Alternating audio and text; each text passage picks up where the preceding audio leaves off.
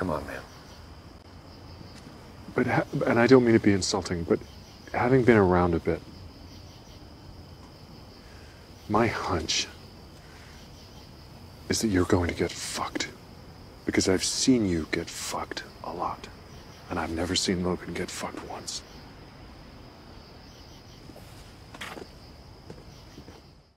Hopefully I can do this all tonight, so I don't have to stretch out the recording.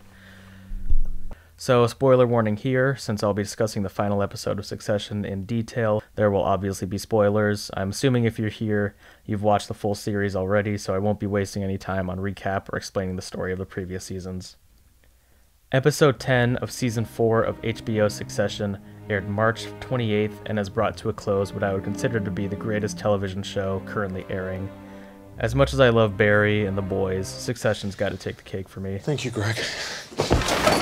Yes! Yes! Yes! Yes! Yes!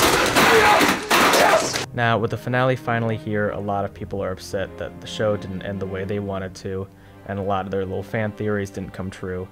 No, Jerry didn't use her insider knowledge to threaten and destroy the company unless they made her CEO. No, Greg doesn't play his way to the top and complete his arc by firing Tom. No, Logan didn't fake his death and made a surprise return in the finale to show that the entire situation has been a test for the kids? What? And no, Kendall doesn't become CEO and look into the camera and smile and say, I guess this was really my succession, as L to the OG begins to play and the camera zooms out and Kendall's sitting in the North Tower of the World Trade Center. The date is September 11th. Myself and most people expected the show to end in a more predictable way, where the siblings band together against Gojo, prevent Matsson from buying the company, and instill Kendall as CEO once and for all. Where afterward, maybe he suffers from success or abuses his power to push everyone else out of the company or something. I don't know, kind of like Godfather Part 2's ending. Now, this ending would have been fine. It's safe, it's obvious, it's the safest route any regular show would have taken. If I asked ChatGPT to generate a Succession series finale, this would probably be it. And this is exactly what the episode seemed like it was building towards up until its final moments where it completely pulls the rug out from under you. The siblings have finally reconnected, and Shiv decides to double-cross Matsson after hearing word of him betraying her deal. They agree to make Kendall CEO, they rekindle their lost childhoods together, they band together and go into the vote all agreeing to take down Matsson, yada yada yada, but before you could say fuck off, Shiv gets cold feet, turns the table on the brothers, and votes to sell the company. Boom. Kendall's out, Roman's out, Frank's out, Carl's out, Matsson owns the company, Tom's CEO, Shiv's trapped in a loveless marriage, and turns out everyone was in the North Tower on September 11th. I'm kidding about the last part. But Greg's safe, and that's all that matters. With such an unexpected and fucking devastatingly tragic turn of events, it's very easy to see the mixed reception this finale is getting, with some even claiming it's just as bad as Game of Thrones finale. Let me tell you, as Logan Roy would say, the people making these claims are not serious people. Because nothing is as bad as Game of Thrones finale. Who has a better story than Bran the Broken? Succession's finale is not a happy ending, which is why a lot of people aren't liking it despite how perfectly it really is. It's a Shakespearean tragedy and the perfect encapsulation of the entire series, and the key to understanding it is to realize what Succession's really about. Succession has always been a family drama first, and the company or fight for who becomes CEO came second. The Roys are horrible, broken people who came from cold and unloving households who are constantly fucking each other over for a chance to get an ounce of praise from their tyrannical father. I'm sure she'll be in touch, Con. You know what? It's fine. Really?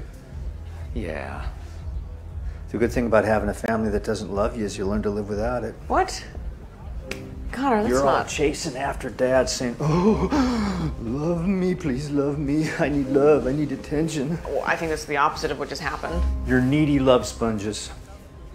And I'm a plant that grows on rocks and lives off insects that die inside of me. Jesus Christ, God.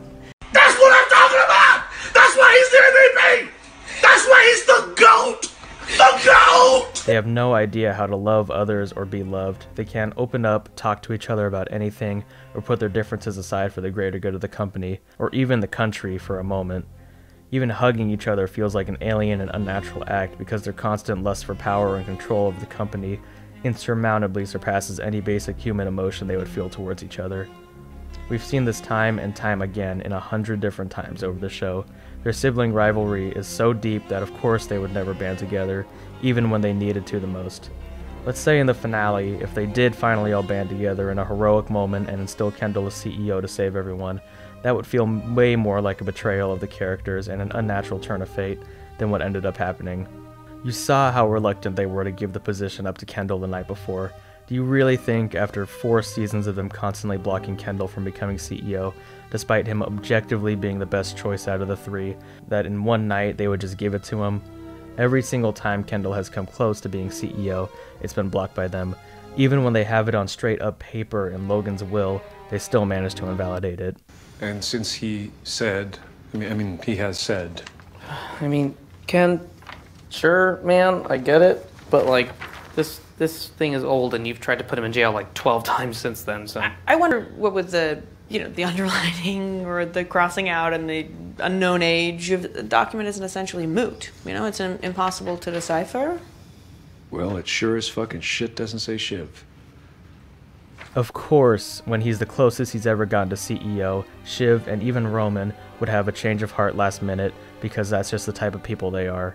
Even after they seemingly all reconnected as siblings for the one time in their life in that beautiful kitchen scene earlier in the episode, which is why Kendall's complete breakdown and shedding of all professionalism in the total act of desperation is so heart-wrenching to watch. Easy not to just let me now. It's stupid. We all get something here. You're voting against yourself. You realize that? Shiv, listen, please. I beg you, listen. I can do this. I don't think you'd be good at it. For fuck's sake, Shiv! This doesn't make, logic! Where's the logic? No, I just don't think you'd be good at it. I feel like if I don't get to do this, I feel like that's it. I might die.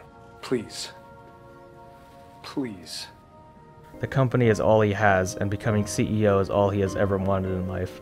And now, just seconds before that was going to be a reality, it's ripped from him and he loses everything. And as a side note, Jeremy Strong's performance in this scene is simply unreal. This of course all goes back to the core themes of the show being tied in family drama rather than just business. After his primary goal in life and ownership of his dad's company evaporated within a second, Kendall's left with nothing to live for. Maybe he'll start a new business down the road and try to build himself back up, or maybe he's going to throw himself off that ledge and kill himself. Who knows? It's a brutal end to his character arc. As Logan says, these are not serious people. They're entitled nepo babies who think they're entitled to Logan's entire self-made company and fortune just on name alone. We are bullshit. We are not bullshit. We are bullshit. You are bullshit. You're fucking bullshit, man. I'm fucking bullshit. She's bullshit. It's all fucking nothing. Man, I'm telling you this because I know it, okay? We're nothing. Shiv's decision to sell Waystar to Gojo has instantly turned a fan-favorite character into one of the most hated characters in television history. But this decision doesn't come out of nowhere like a lot of people are saying it does. Throughout this entire show, Shiv has to struggle with being a woman in this suffocatingly testosterone-dominated business. In order to get anything done, she has to be conniving and brutal without any remorse. Ew, and I'm hungry. Well, if you can't handle it, then fuck off. Who are you? I'm Shiv fucking Roy. And I'm gonna have 2 very grateful people, the next president and my father. The whole purpose of siding with Mattson to get Gojo to buy Waystar was to plant her as CEO because it's the only way she'll ever be able to get that position. And Mattson literally betrays the deal they had together because she was too strong for him and he didn't like it. Dad? You want to do it?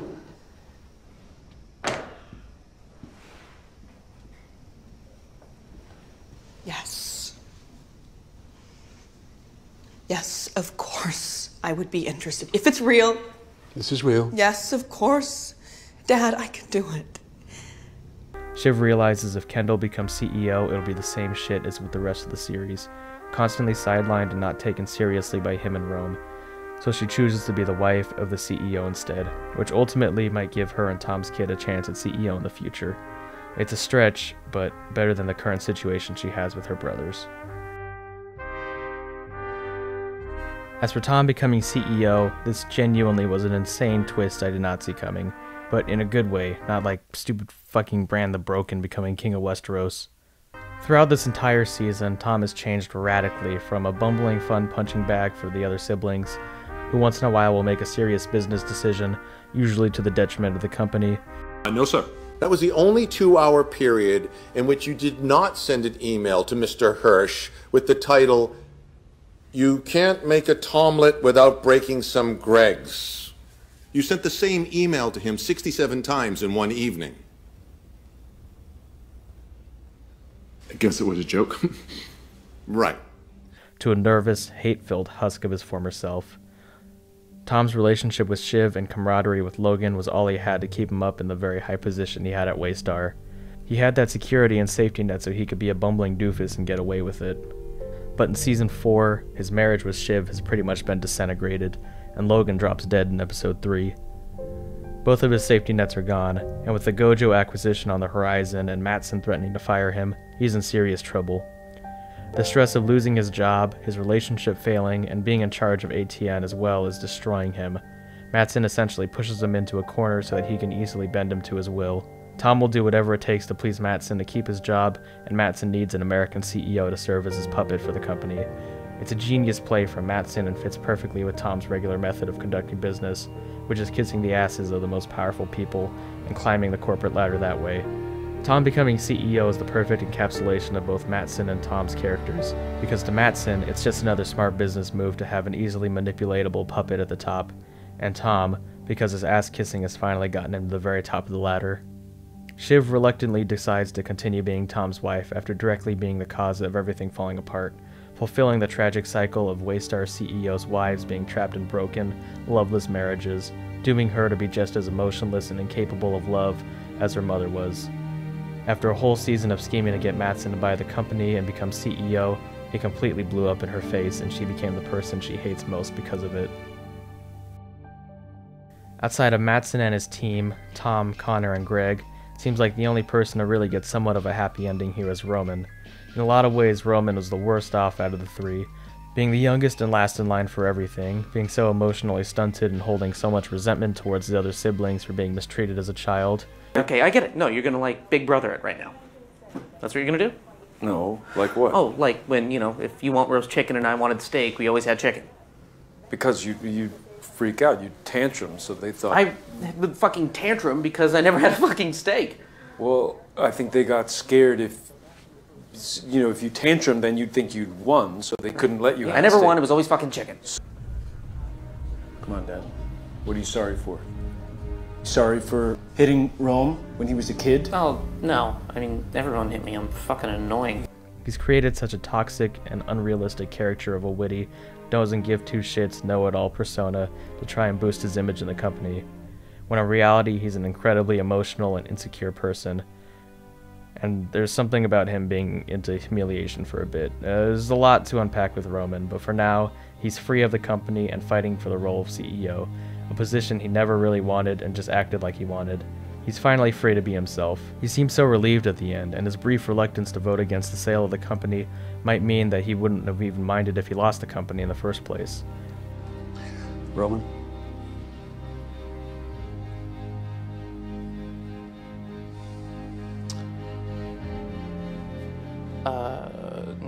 Nope.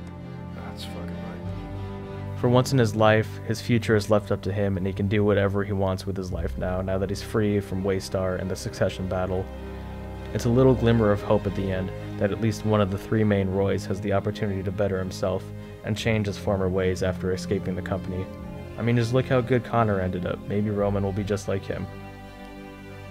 Succession's finale marks the end of Waystar Royco and the total changing of the tides of America as a whole. The patriarch is dead. There's a new ultra-far-right president leading the country that Kendall and Roy mistakenly helped get elected. The family-run Waystar Royco has been bought out by a foreign tech company and an egotistical yuppie who doesn't give a shit about them. And the senior staff and siblings are all no longer in charge of the company their father built. Roman's finally free of the toxic persona he created, Kendall's left without any purpose in life anymore, and Shiv's destined to become her mother. A happy ending was so close to happening, but the toxic patterns these terrible people constantly perpetuate that they never learn from reared their ugly head again, and everything was ruined. We anoint you. You get the bauble. The counterpoint to that was the lovely scene we call Meal Fit for a King. That sense of recaptured innocence. Kids just being kids, no matter what their income. Everything seemed possible, and yet... Wear your crown, sir. Oh, no. My understanding of the show has always been that it's a tragedy, and therefore every moment of hope like that is so cruel because you're just waiting for that shoe to drop. You're waiting for their essential natures to be exposed and to break your heart again. It's not a happy ending because these people don't deserve one. They're greedy, heartless scum with daddy issues and the worst personifications of the people capitalist America creates. They were incapable of change, and that was their tragedy. It's fucking devastating, but goddammit, it's the perfect ending this outstanding show deserves.